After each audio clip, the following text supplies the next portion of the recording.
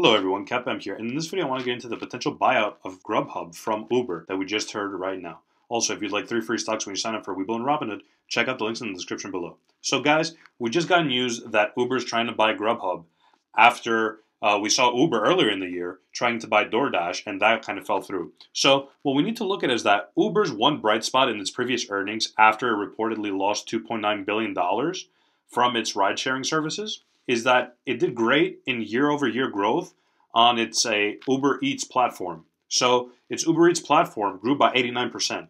And Uber Eats was currently the third player in the market, behind Grubhub and behind DoorDash, which controls 35% of the market for food delivery services. And basically we're seeing that if Grubhub and Uber Eats were basically to merge together, they would control a whopping 60% of that total market, making them the #1 competitor amongst all the other delivery services that are available online. So this is an interesting move for Uber, and this would definitely increase the one bright spot that it had in its earnings and kind of diversify Uber's portfolio in what it has. We also saw Uber make a move last week, investing in Lime, which is kind of a scooter ride-sharing company. It combined Jump and Lime together, and that was part of the merger of those two companies. So we see Uber investing into that as well. So Uber's trying to diversify its portfolio because it realizes during the coronavirus pandemic that they don't have a huge stream of diversified income. And this is important for a company that's trying to mature and trying to establish a decent return on their investments because they can't focus on just one area in these overall markets when we clearly see that the pandemic has ravaged the ride-sharing industry. So overall, this is a decent strategic move for Uber and Grubhub, and we're seeing currently the stock price of Grubhub up 36% today. Now, if we are looking to potentially play Grubhub as a stock that we want to get into, one thing that I would offer you guys to look at would be kind of these two key areas. Now, we know that the price is overextended, and we know we never want to buy in during prices. That's something I always express in my videos when prices shoot up. But what I'm looking at is this 618 level around $51 and $54. So this is interesting because it kind of coincides with the 200 daily and exponential, the 200 exponential and simple moving averages on the daily chart. And I think this would be a decent area because this is also aligning with the previous area of resistance. So these are kind of 3 indicators that I'm looking at where if Grubhub were to fall back into this area, a ladder buy-in here would be interesting because if Uber were to buy Grubhub, we might see a huge stock price pump in the near future. So we don't know what price Uber is willing to buy Grubhub at, and we know Grubhub is around $5 billion. So that'll be interesting to look at as well. So Grubhub, in my opinion, a good ladder-in area to start looking at would be around here, around the $54 to $51 area, with a kind of a stop loss under here, under the 200 simple moving average.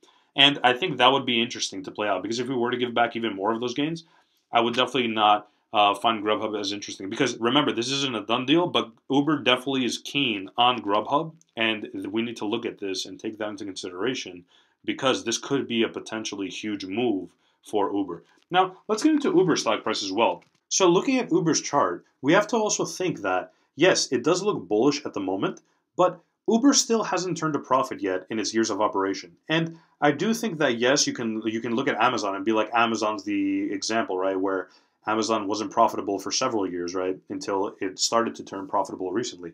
But Uber's basic strategy right now is trying to charge lower prices to try to gain a market share, but that's not going to be forever. And the thing is that we also saw Uber run into problems in England and have to shut down some of their operations over there. So I do think that Uber overall, sure, it can pump right now, but I'm not too confident in the direction because Uber is still not profitable and they had a huge loss in the recent quarter. And who knows, maybe we still have a huge loss in the next quarter, in the second quarter, right? When we're seeing easing right now, but what's going to happen later on in the summer when people aren't going out as much, right? When we don't see as much activity in the US economy. I think that could potentially harm Uber, and we need to take that into consideration when looking at Uber's chart. Now, Uber's chart does look bullish, and I do think that we could see further price movement up until this region, but we are at the 200 exponential and simple moving averages. But I do like the fact that we kind of closed above here, retested back to the simple moving average, and now we're seeing a higher price. But again, this pump we're seeing right now is also with the kind of news that they're trying to merge into Grubhub,